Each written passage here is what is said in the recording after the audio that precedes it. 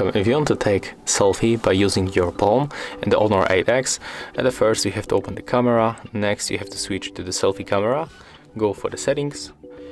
Right now you have to find this option, gesture control. As default it will be probably turned on, but if in your case it's just disabled, so you have to simply tap right here, then go back, show the palm of your hand.